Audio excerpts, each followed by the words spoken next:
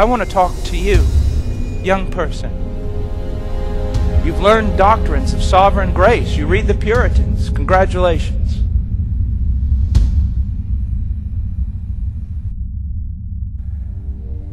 I will not lose sleep tonight because people in the world lack self-esteem.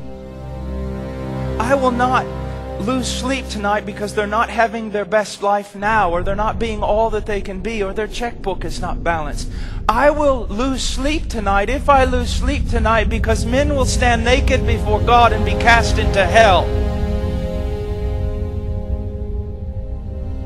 When I preach, and when you preach, whether here or in the mission field, you cannot simply think that you're just a communicator of truth and you leave it there. You must preach as a dying man to dying men. And I see that in Paul. There was a passion, there was an urging. He wasn't simply satisfied if he preached well or communicated truth. He longed for God to be honored among men, and he longed for men to be holy, to be Christ-like, and to be able to rejoice in the benefit of their great salvation. We ought to be a people given to urging our brethren to greater and greater godliness, to greater and greater piety, to abound further and further in love. He says, I urge you, brethren. What is he going to urge them to do? To do the most difficult, scandalous, in some cases, some would say preposterous thing a person could ever urge another person to do. To give their life away. Do you know, even the devil had it right. In this sense, you can take away a man's goods, his houses, his lands. You can do absolutely anything to him. But the moment you touch his flesh is when you're truly going to test this man. To give away a car, a home, a tithe is a small thing. But to ask a man to give away his life. I know there is so much romantic notion about missions, but Amy Carmichael, Elizabeth Elliot's book, it's right. Missions is only this, an opportunity to die. An opportunity to give your life away for something much larger than yourself. Much greater than yourself. So he is going to ask these people to do what some would consider almost cultic, absurd, ridiculous, immoral. To give their life away, to offer their life. Now, you're going to need strong medicine to motivate a person to something such as this. What on earth or in heaven could ever motivate a man to give his life away? I'm going to urge you to give your life away to God, to offer it up as a living and holy sacrifice to God. Now I'm going to do so on the basis of the following. The first 11 chapters of this book that outline for you the mercies of God. And have you decided that you would submit your life to those directives? You see, we talk about being biblical.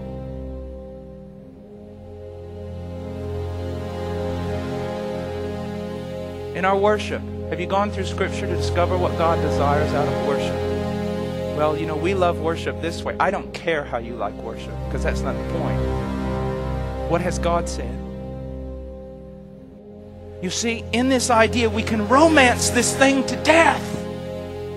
We can spiritualize it to death. We can say, oh, I've given my... Someone says, well, I've given my life to the mission field. That does not mean at the same time that you have given your heart to God.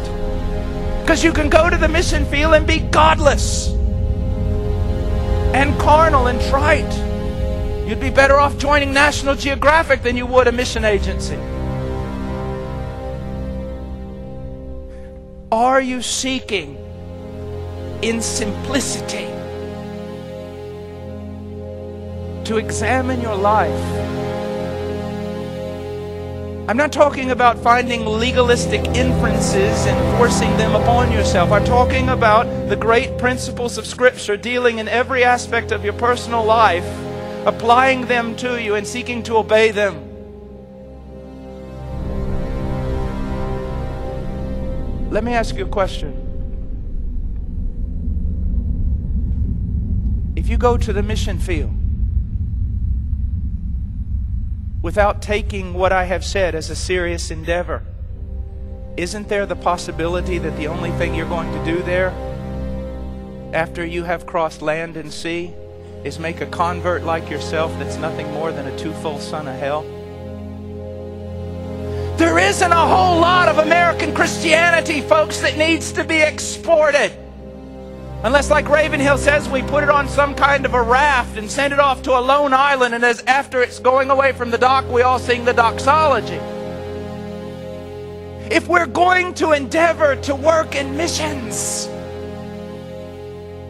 then we must be motivated by a God that we know, a gospel that we know, and we must be a people who have endeavored with great force to examine their lives in the light of Scripture and conform their lives to what Scripture says.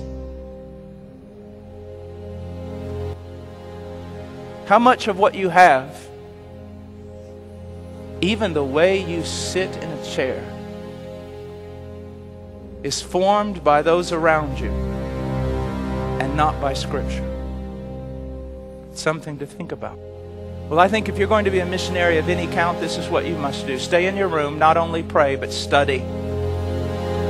So that when you walk out of that room, you have something to say about God. And so that you will be able to walk out of that room. Listen to me. I've been there, done that, got the t-shirt. You walk out there in all your zeal in the middle of the plaza and you begin to preach, and you think as a young missionary that angels are going to drop out of heaven and the hallelujah chorus is going to be sung. Millions of people are going to be converted. They're going to toss you on their shoulders and build a statue of you. That's not going to happen.